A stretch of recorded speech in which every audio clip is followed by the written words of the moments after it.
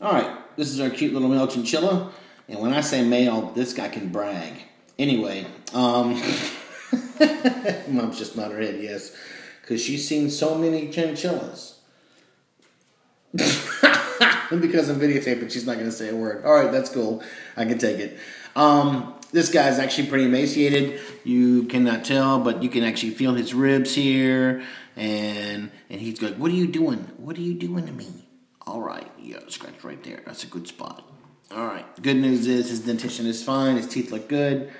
He's just underweight from not being able to absorb much nutrition past this yeast infection he's got. We're going to send him home with some nystatin, a very, very safe antifungal. I always say that if nystatin is one of the few medications I have in this building that I could drink a gallon of and it wouldn't cause any problems except for a lot of yellow poop.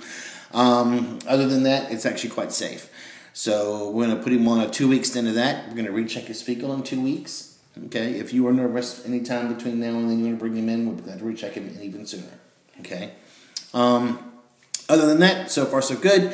We're going to start him on his treatment, and hopefully Mom will have a many gram heavier guinea pig, chinchilla. That was my fault. Sorry. Cut! Later. Alright, this is a fecal from my chinchilla, who's pretty underweight, pretty emaciated. Giving a body score of about 2 out of 5.